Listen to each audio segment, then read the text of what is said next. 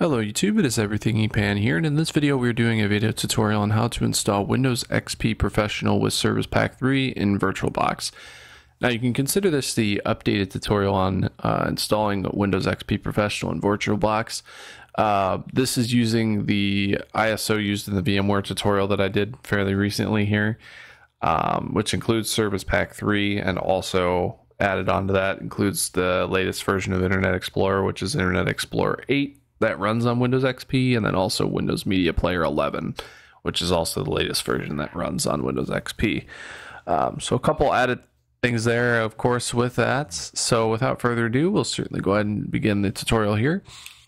The links will be in the description here for both Virtualbox and the ISO. So of course the download page will be there if you want to get that downloaded or need that. You can download that for your specified OS here. And then, of course, there'll be the link in the description for the ISO off of the Internet Archive website, which should be called Windows XP Professional Service Pack 3 Pre-Activated with Internet Explorer 8 and Windows Media Player 11. You'll download it, the ISO image, and the options here. And again, credit goes to Aaron E. on Internet Archive for the ISO. So shout out to him for the ISO that is on the site here. With those things being downloaded now, we can go ahead and open up VirtualBox here, and then we're going to create a new virtual machine, and I'm going to call this Windows XP SP3 for Service Pack 3, and then it should automatically select the version as Windows XP 32-bit. Leave that as is, since it is the 32-bit version of the operating system. Once that is selected, go ahead and hit next. It's going to ask how much RAM you want to dedicate to it. The recommended it has is 192 megabytes. I'd recommend upgrading that to at least 512 megabytes. I'm going to do a gig. You can upgrade it to, I believe, the 32-bit version of XP goes up to 2 gigs that it supports. I mean, you can put more on it if you want, but usually 1 to 2 gigs is fine for running Windows XP, especially the 32-bit version. So once you have your RAM set, go ahead and hit next. And then we're going to create our virtual hard disk by hitting create. So on the file type here, you can pick any one of these file types for the hard disk. Go ahead and hit next. You can pick either dynamically allocate fixed size. You can read more on what the difference is between the two, and hit next. And then again, that recommended size is 10 gigs. That's what I'd recommend the minimum to be at. You can increase it if you want. The install, I think, takes actually about 3 to 4 gigs. So I would recommend at least having 10 gigs, but you can increase it if you wish. Once you've got your specified amount, go ahead and hit create. And then it will create your machine here. So it'll be at the bottom of the list if you have some other machines already. If you've installed VirtualBox for the first time and have no machines, it will show up at the top, but just make sure it's highlighted. And then go into settings. We're going to get our ISO inserted here by going to storage and going to the empty disk tab here, hitting the disk and hit choose a file. And then you'll want to locate to where you have the ISO saved, and should be called something along the lines of Windows XP Professional SP3 pre-activated with IE8 and WMP 11 the ISO here. So once you have that located, go ahead and get that inserted there. And then go ahead and hit OK, and then we can go ahead and start the machine. So we'll start the virtual machine here, and it will come up to our classic Windows setup blue screen page here that we all know very well from Windows XP. And then it will go ahead and load everything up here, load all the files, and start the setup.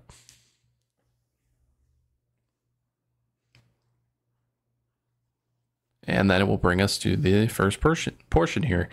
So it'll ask us what we want to select for the partition or where to install. Of course, it should only have your unpartitioned space and however much space you dedicated to it. So just hit enter on that. And then you can do either formatting the NTFS file system or NTFS file system quick. This one will just go a little quicker if you select that. But regardless, choose one of the NTFS options. It'll format your drive, do a quick examine of the disk, and then it will copy the files over here, which since we're on accelerated hardware, Obviously, it depends a little bit on what you have, but it shouldn't take as long. Obviously, on real hardware back in the day, this took quite a long time. So, of course, this is nice about having the virtual machine capabilities, is the installs for the older operating systems go much quicker than they did in real time back in the day. So, just let that copy through the files here, and then once it's done, it will go ahead and have us reboot. So it will reboot automatically there. And then do not press any key to boot from the CD, or you'll just go in a constant loop there, and then you'll see the Windows XP boot logo here. And so it will load up here, and it'll load up into our first portion of the graphical interface of the setup that we're all familiar with. And we'll get to that portion of installing Windows, and then the first part that comes up under the time approximation is installing devices. So it will load through that part of the install. And then once it's done with that, it should come up with our first screen that we can click through here. So we'll wait for the installing devices to complete.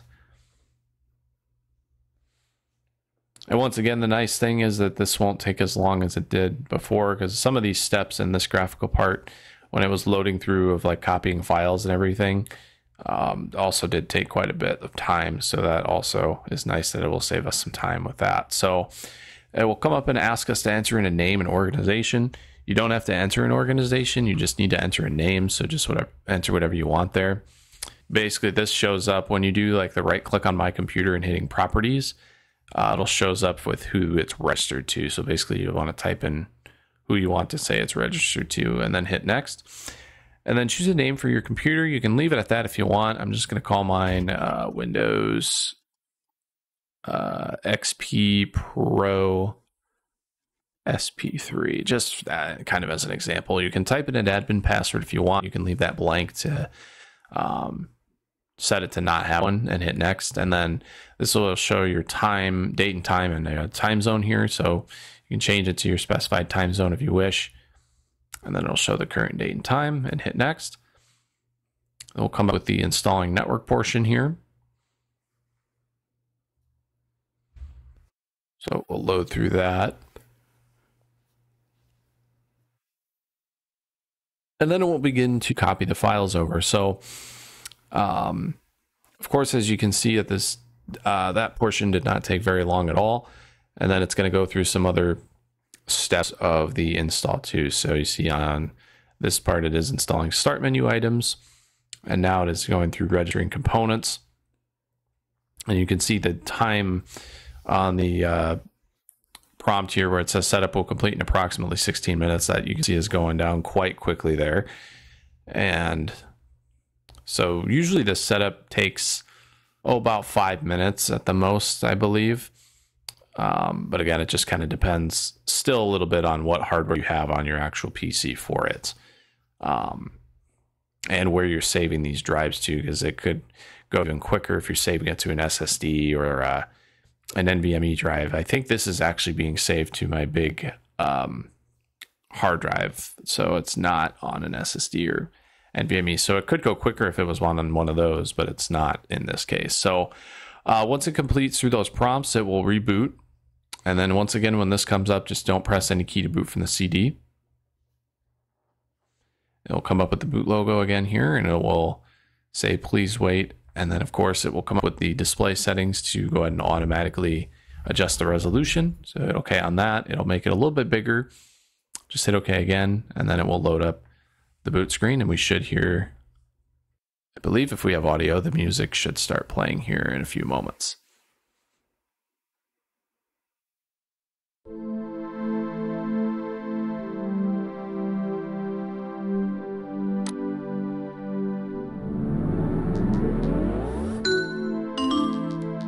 So it does play the audio here, so that means we do have audio working on this. So we'll hit next.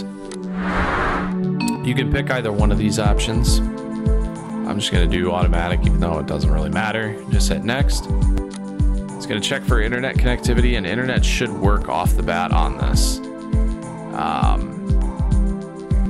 So just leave it on that it will connect through a local area network if you want to make sure internet services are working, and hit next. Don't register with Microsoft, hit next, and then this is where you'll want to type in your username for your user account. You can add more if you want, and hit next. And it'll say thank you, and we can hit finish, and it should play the startup sound here.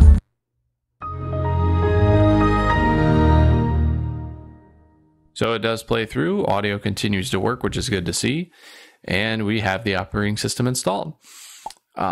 So now the next thing you can do if you'd like is get Virtualbox guest editions installed on this. So you can do that by going up to devices and hitting insert guest edition CD image. And I'm actually going to turn, if I can. It looks like it's just going to stay the same there. Unfortunately, with the volume, it's I think it can be changed once guest edition is installed. So once that's inserted, if it doesn't start right away, go ahead and hit start and go to my computer, and then double click on the guest editions here, and it will load up the setup wizard for it. So hit next, next, and install. And we'll go through with installing the drivers here. And this will be able to help with getting higher screen resolutions here as well, even though I think it goes up to a decent amount already with what it has pre-installed. So it will run through the driver installations, and sometimes it might take a little bit for some of those to go ahead and install here. But then once it's done, it will have us go ahead and reboot the operating system here, and then it will complete the installation. So if it does take a bit, just kind of let it sit and do its thing here, and then it should finish the installation and eventually have us reboot. So I'll wait for this to get finished, and we'll come back here once it's all finished installing the drivers and ready for rebooting. If it does get stuck here, you can do a machine reset. Sometimes that happens with the guest editions install. So we'll go ahead and root it. You can tell the audio is a lot quieter than it was before. I shouldn't say a lot, but it's definitely quieter than it was before, since you can actually adjust it.